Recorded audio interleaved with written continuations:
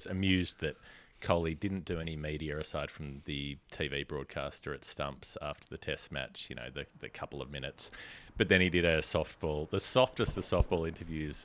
He got interviewed by his coach. Rahul Dravid interviewed him for BCCI.TV on the field at Ahmedabad. Oh, you made a wonderful 100. Oh, it was magnificent. I was so impressed with your 100. Do you feel good after your 100? Yes, Rahul, I do feel good after my 100. I am glad that I made 100. Why do you think you're so good at cricket? Mr. Kohli, your campaign has all the momentum of a runaway freight train. Why are you so popular? So popular? Exactly.